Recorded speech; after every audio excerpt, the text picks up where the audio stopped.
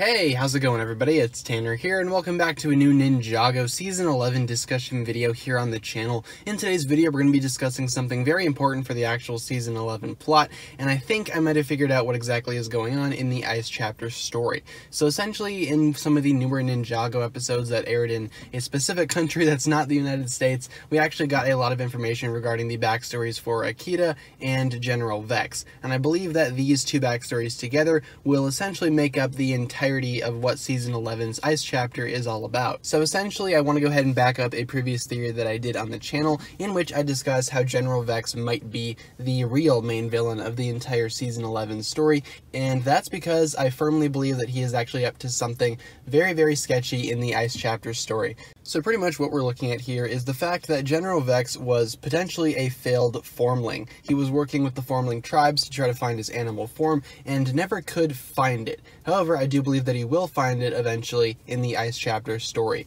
So we do know that there is a mysterious ice dragon that has been appearing in several pieces of marketing for Season 11. We have the trailers, the actual sets, and I do believe that this dragon could be the animal form of General Vex. He could be using it to go ahead and seek out revenge on the formling tribe for, betraying him, but he didn't really, I guess, get all of the formlings. He left one, and that would be Akita. Of course, he might have Akita's brother on lockdown in the prison, just in case Akita's brother wanted to join him in some capacity, maybe teach him a little bit of the formling power, something like that, just so he can go ahead and complete his, I guess, final transformation into his animal form, which could potentially be the Ice Dragon. The only thing going against this theory, from what I can find, is that the actual, I guess, dragon form itself appears in a set alongside General Vex as an actual minifigure, so I don't really know if that, I guess, cancels out this theory, but if it doesn't, then I do believe that the dragon is the animal form of the formling General Vex. And the reason why he might have captured Zane is because he wanted to go ahead and use Zane's power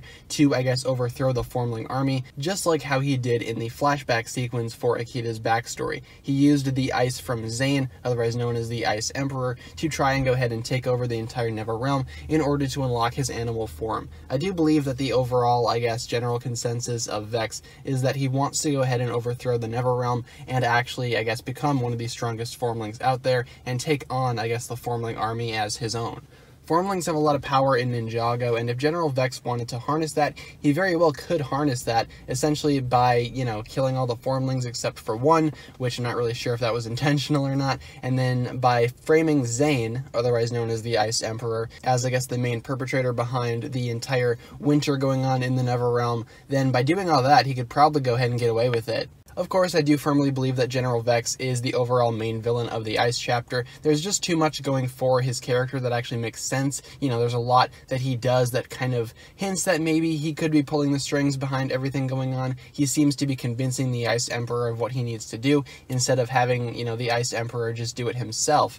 Vex seems to be pulling the strings behind that, which might mean that General Vex is up to something even more sinister, and I do believe that that has to do with him truly finding his formling power and discovering his new form. And we will probably see that when the Ice Chapter wraps up. So thanks a lot for watching this video, guys. Let me know down below in the comments what you think about this theory. Do you think that General Vex could be the dragon formling, and do you believe that he's pulling the strings behind everything going on in the Ice Chapter? Feel free to leave all your thoughts down below regarding that. I look forward to reading what you guys come up with.